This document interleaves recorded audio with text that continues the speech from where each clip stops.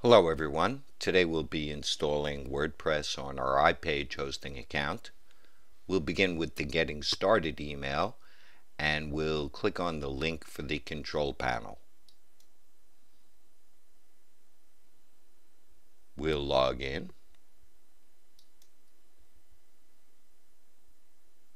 And here you see the VDEC control panel. We'll go down to the website section and click on the WordPress icon. Mojo Marketplace installer is loading up. And this is the Mojo Marketplace installer. We'll click on the install button. First we'll need to select the domain name in which to install WordPress. We would like to install it on our test site, so we'll select that from the drop down.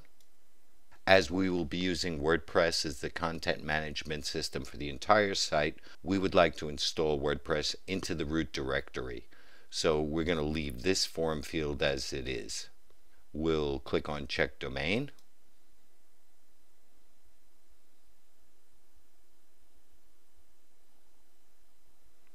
The message says that it looks like files already exist in that location and we would like to overwrite those files, so we'll click Continue. We would like to see the advanced options, so we'll check that box. We'll call our website NCM Test Site. Username, our email address is fine. We'll use the default password they've entered for us. Automatically create a new database for this installation. We'll leave the check mark as it is. And we'll check off agreeing to the terms and conditions, and then we'll click Install Now.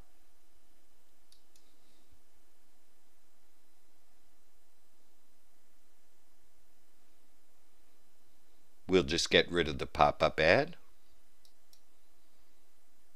and here's the progress bar showing the installation. Unlike the Softaculous or Installatron installers, Mojo Marketplace is quite slow in comparison. I would suspect that has something to do with the fact that they would like you to browse their themes. We'll click on View Processes, and here is the progress bar. We had done a previous installation. You can see here that's already completed. We removed the previous installation of WordPress.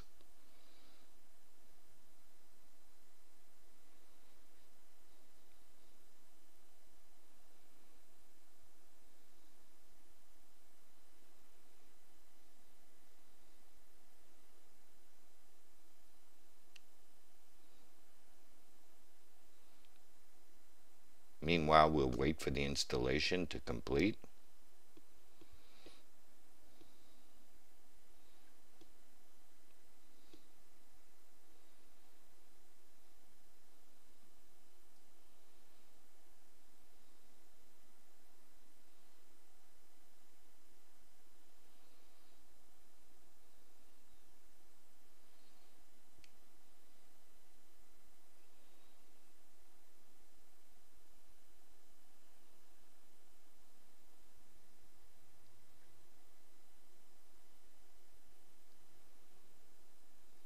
Our installation is complete, and it just disappeared. So we'll click on View Processes. Once again, we'll click on View Credentials, and here we can see the installation credentials. This is the URL for our new WordPress site, and this is the login URL. Why it has two slashes here, I have no idea. We'll copy our password and click the link for the WP admin login. We'll paste our password.